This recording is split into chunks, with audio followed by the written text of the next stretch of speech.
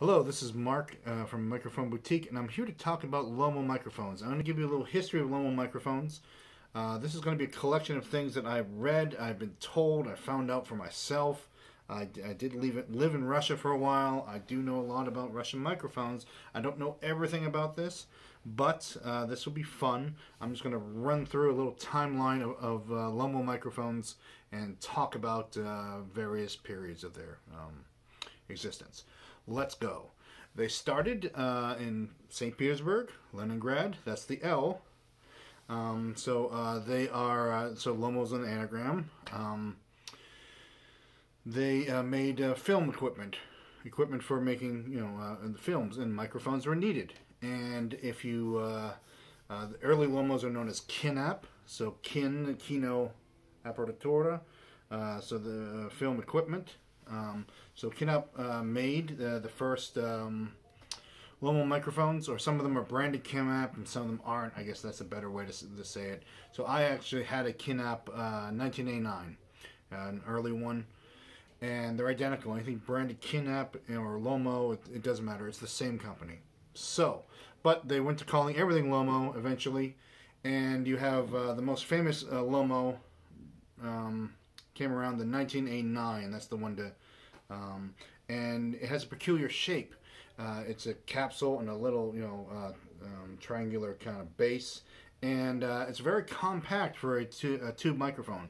Keep in mind, the German-made tube microphones are like Neumann microphones, the big bottle microphones. These are made for use in film, so they want them to be used on booms. They want them to be out of the way, not very visible.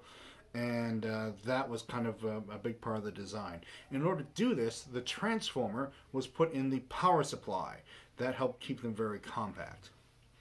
So they made several microphones like this, including the 19A13, the earliest LOMO microphones used this design of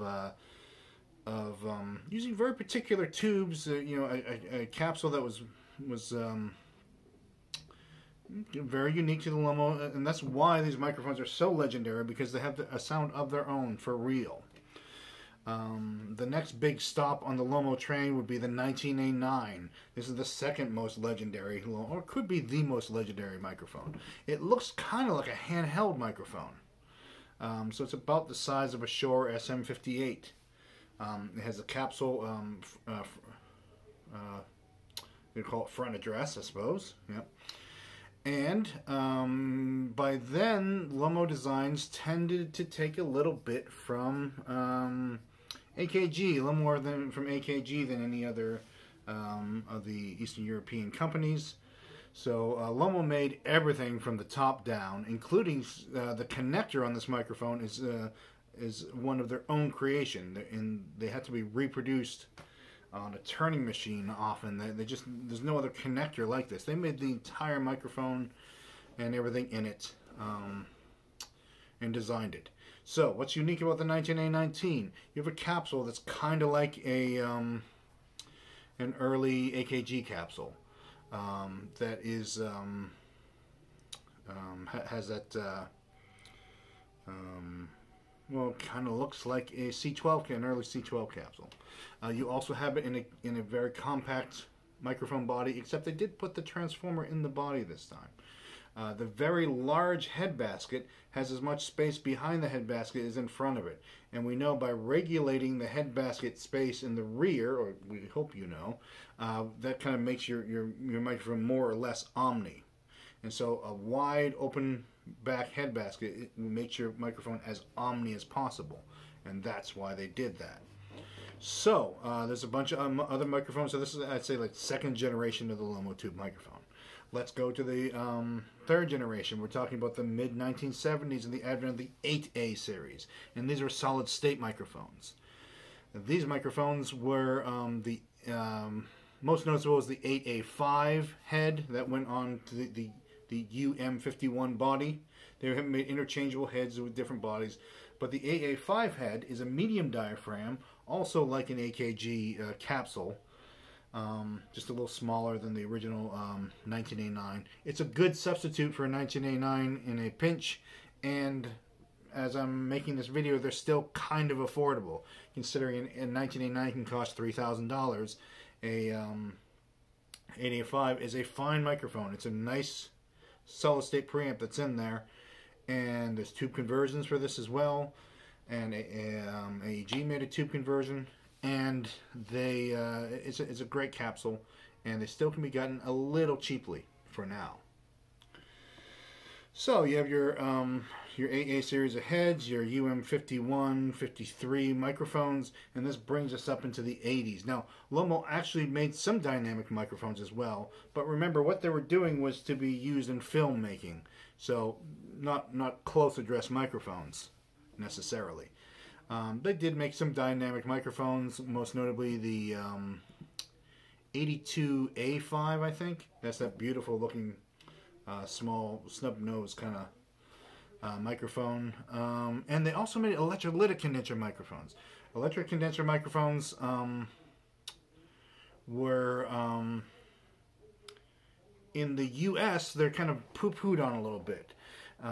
Because for us, the technology came around the 70s when cheap microphones began being made in Japan, and to us they're kind of to our mind, and even also in Western Europe as well, they're not as regarded as a technology.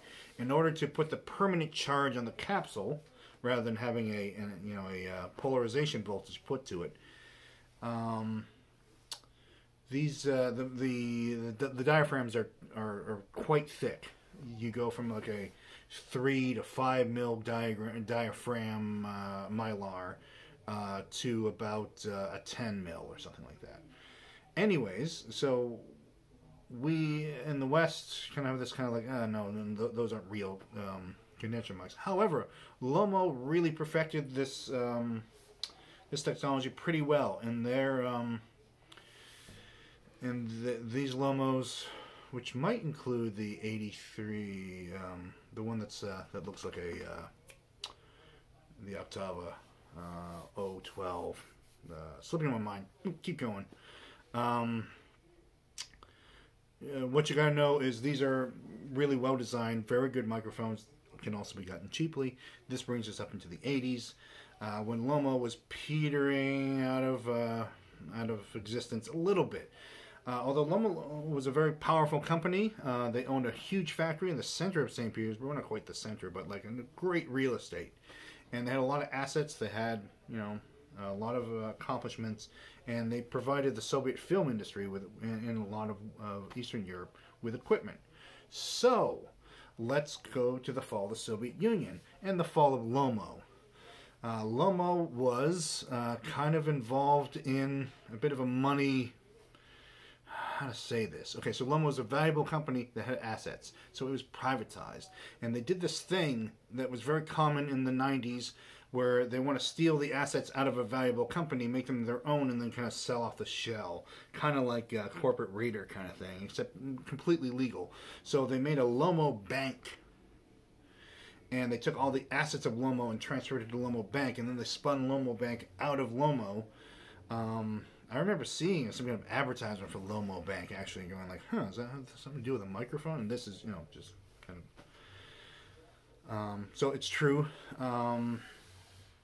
As far as I know, LOMO was bankrupted pretty much and kind of broken apart. So, what happened after that is a little fuzzier. Maybe there should be a part 2 for this, but no, I'm just going to keep pushing.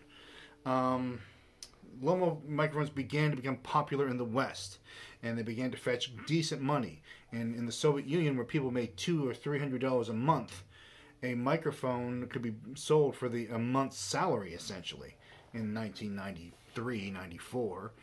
And so these mics, people became LOMO hunters, and to find these mics, and a lot of them would be in disrepair because they were all just kind of disregarded as Soviet junk in there. We're getting rid of this. We're buying Shure microphones, and so a lot of them were thrown out. They've become quite rare and quite sought after.